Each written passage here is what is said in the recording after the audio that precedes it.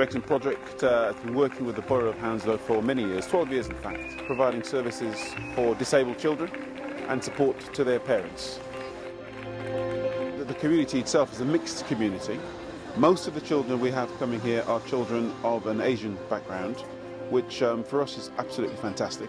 As a national charity, we want to reflect all communities, and we certainly do that here in Hounslow. Well, the parents are looking after a child with a disability, and that child will become a teenager with disability and a young adult with disability. So the parents and the child's siblings are prime carers, and we must take care of them as much as provide the child with the disability with the support and care that they need. A lot of parents are single parents. You do find that children with behavioural difficulties can cause problems in families. I think I've got 6 children at the moment, 4 of them come from single parent families, so the parents are under a lot of pressure to try and look after their own children, and they don't get a break. So we try and give them, sort of as much help as possible, give them a chance to actually get a bit of peace and quiet, and actually a night's sleep. A lot of them don't even get a night's sleep. The funding challenge is one that is critical. It's a daily challenge. Local authorities clearly don't have as much money as they used to have.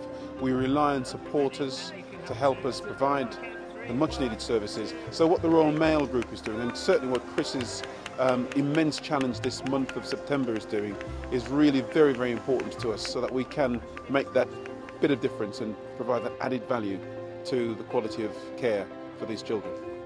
If the funding stream was reduced, then the families would suffer, the children would suffer. They wouldn't get the support, and families break up. I mean, I've been told by different families that we've actually saved their marriages and saved their children. I mean, there is very little for these kids to do.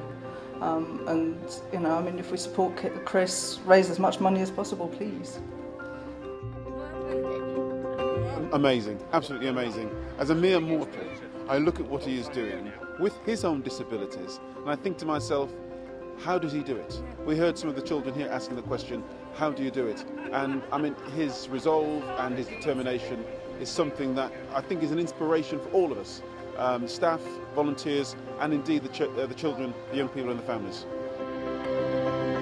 I've got 3 children myself, so children Barnardo's sort of linking for me, and I want to give something back as well and help underprivileged children. I've been very lucky with obviously my children, and I've raised hopefully about £250 from the run today, so hopefully that will make that bit more of a difference.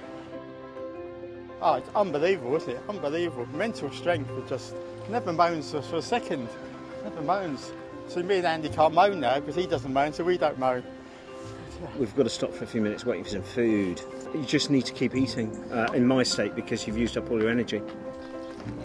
There's a very good point. What happens is you do actually feel that fuel gauge go down, and it's getting down here, and then it's like running in slow motion on a sort of endless conveyor belt, and you look at the path and you think, this isn't going by fast enough. So that's when you know you need to get something. You can actually feel your blood sugar drop. Raisins are probably the best thing.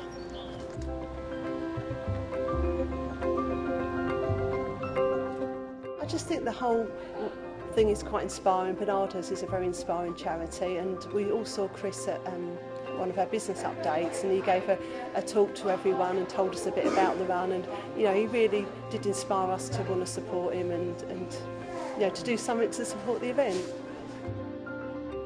The team at the Watford Planning Centre have been so generous in donating 1,500 to this wonderful event that Chris has been a guest, and I'm so proud to be hosting it as well.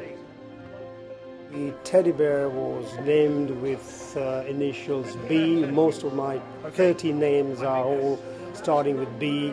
Busters, Bunty, Barney. An amazing idea that we've listed up, and then this was folded up and put in a bucket for Chris to pick, and we come up with a Buster teddy bear. S. Patel's the winner. Yes, great, Patel fantastic. I must emphasize, it wasn't fakes, but that did go to a family. She is my wife. Amazing. This is going to your family. So, I can't believe it. My goodness me. That was just so lucky. Thank you.